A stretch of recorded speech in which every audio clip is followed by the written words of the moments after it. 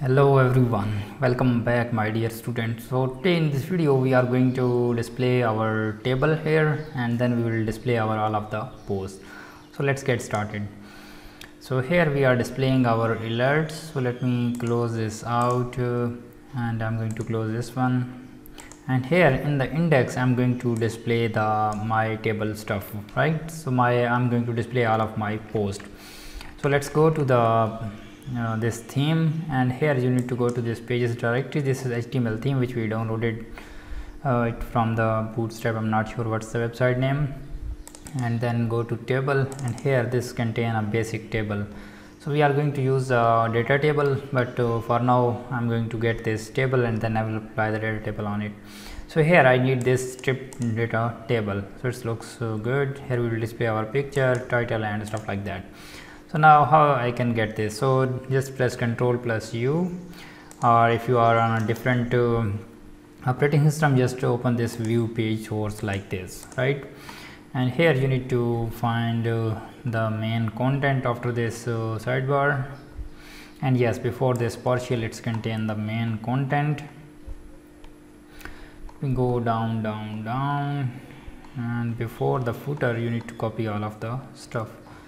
So here it's ending, right? So copy this stuff and go back and remove this one and paste this out.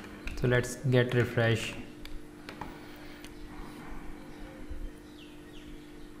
and yes, we have tables, right? And we have also this table. So later we will add the images and stuff like that, right? So this one also looks good, but I'm going to use not this one, I'm going to use this one, right? So it is strip data table. So before this I'm going to remove everything. So just go to the top, just I don't need this hover table, so I'm going to remove this hover table, and also I need to remove the first one. What's the name of this one? Oh, I think I removed the wrong. So let me first remove this 6 column, then I will remove other 6 column because we have 2 tables in the first row.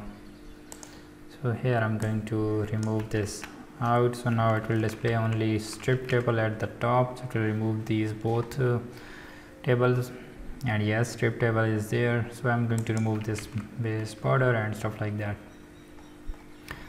Okay, so just select them like this.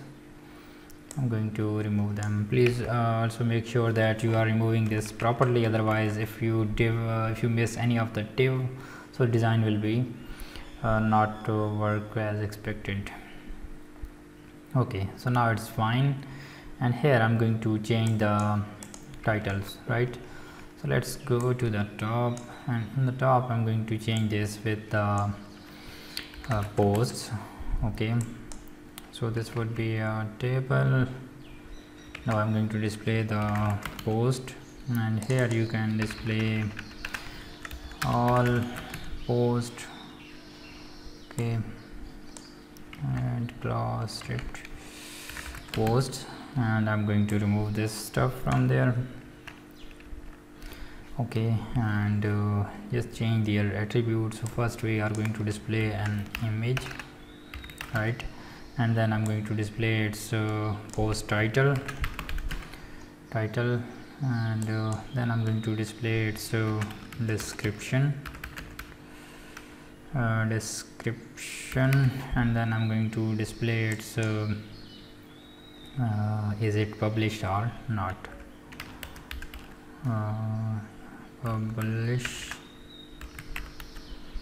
published or undrafted, or you can say that it would be a status would be descriptive, because status contain both ones. So here I'm going to add the action button. So this action button contain the edit, delete and these type of things. So here let me remove other row. I'm going to just remain the first row because we are going to display the data from the server side, so that's why I'm going to remove all of the rows.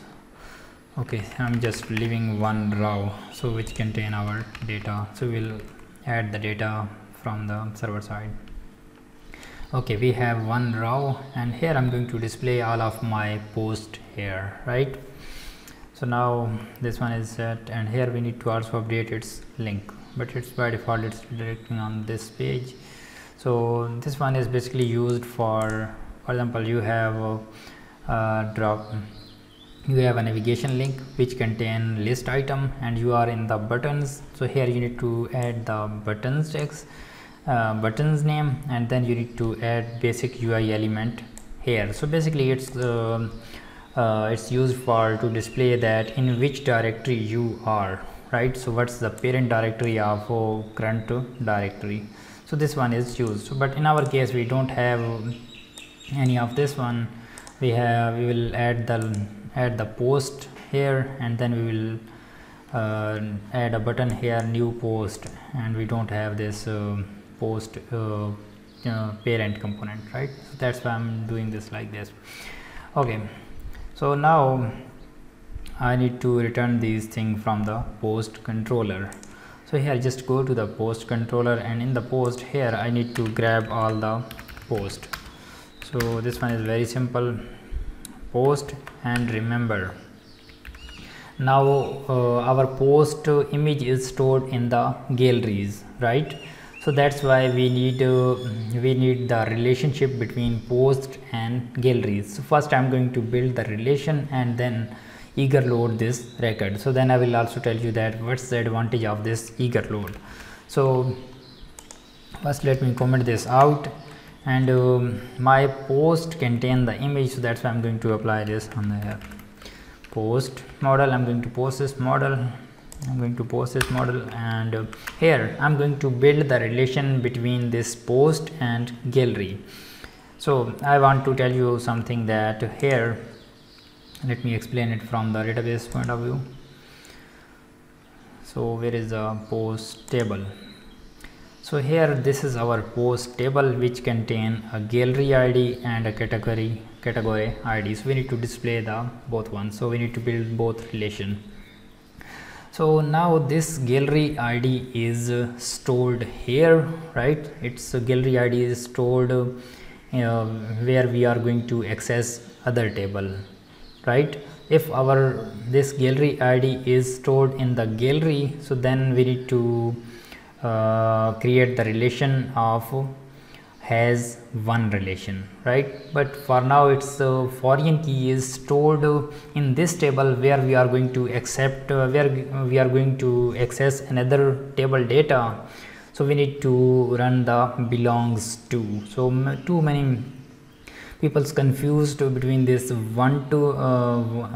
one and belongs to. So basically if your foreign key is inside your table which you are accessing and you are getting the relationship, so it means that you need to run the belongs to relation.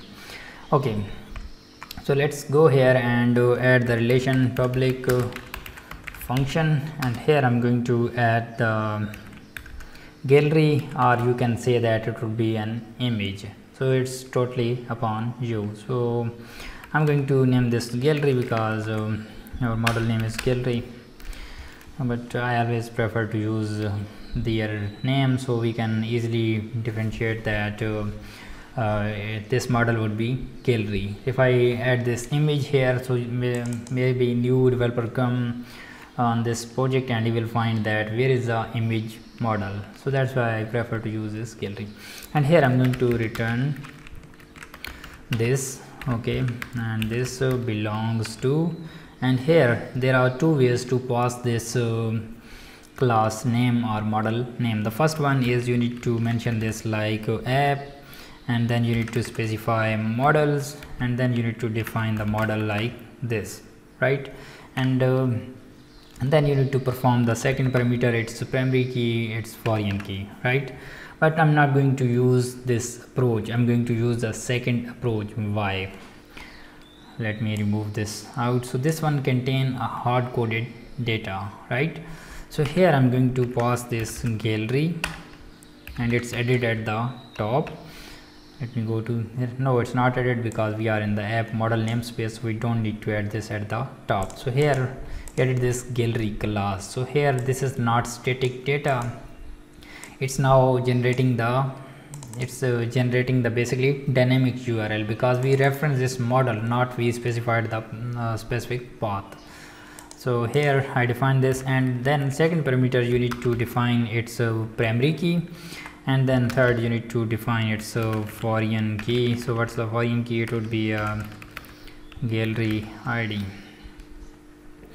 Okay, so gallery ID, I think first we need to define this and then ID. Okay, and whenever you are following the convention, so you don't need to mention these two ones, right? So just remove them, and this will Laravel already let us know that this is stored like ID and gallery ID with the model name. Okay, so now I need one more relation, so I need to also belong with the category, right? So I need to copy this same thing here.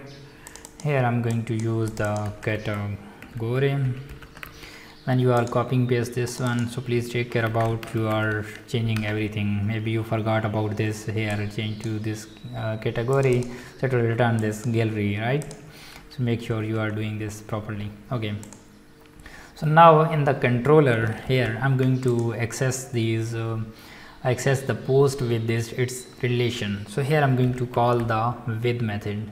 So whenever you are not using the with method, so it's not going to eager load the record.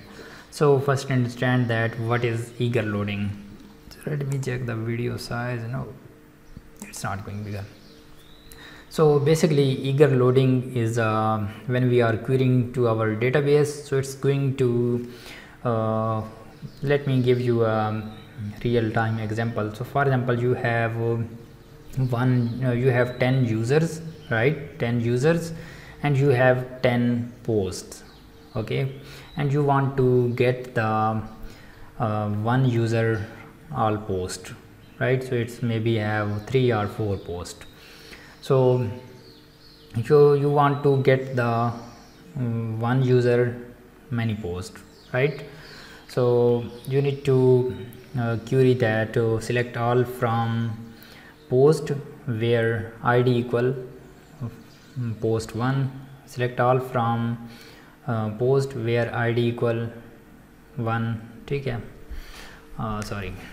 So like this you need to specify. Let me demonstrate it here. I'm going to explain it here. For example, you are going to select all from select all from post where ID equal 1, or where post ID equal 1, sorry, where post ID equal 1.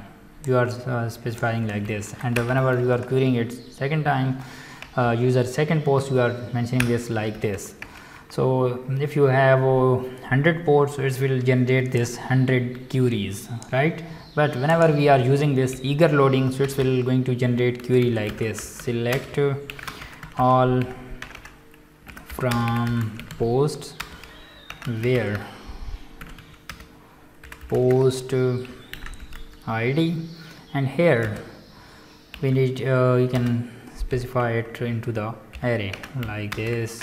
I'm not going to mention any exact syntax, I'm just telling you that how it will going to run this query. So basically it's going to add all of these post IDs into the array. So this will generate only one query instead of a single query for request, right, for a post.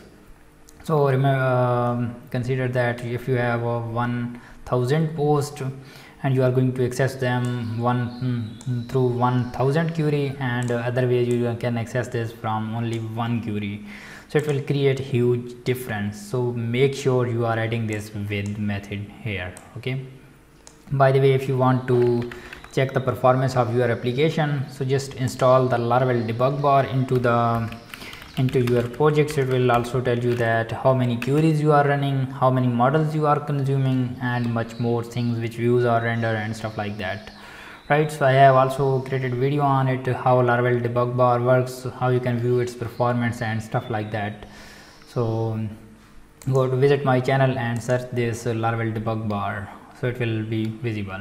Okay, So now let's come to our topic. Our topic is, here we are calling this with method, and whenever you have only one method, so you are going to add this without this array, right? So for example, in our case I have a gallery, but if you have multiple, so you need to add a array here like this, and then you need to specify it with different index. So first one is gallery and the second one is category.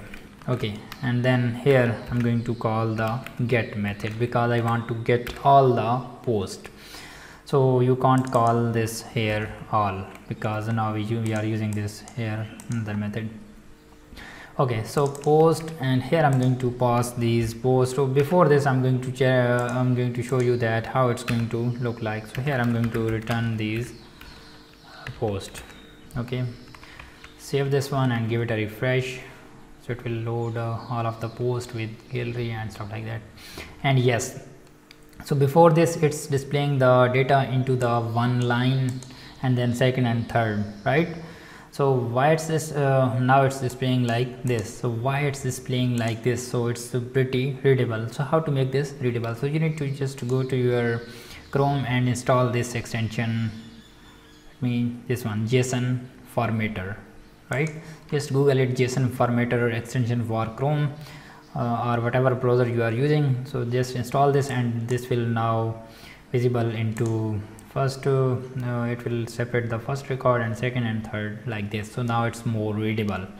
Okay, here we are displaying that category 3, gallery ID 1, and we are displaying the post, and we are also displaying the gallery ID, its image information, and we are also getting its category information. So in this way you can access its relationship, right? So our video size is going bigger.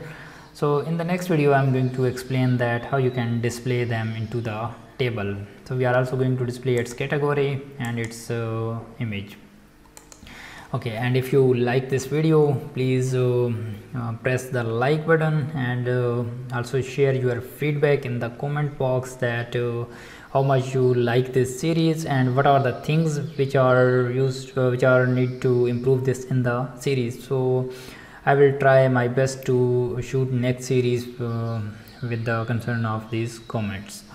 So take care, I will meet you in the next one. Bye bye.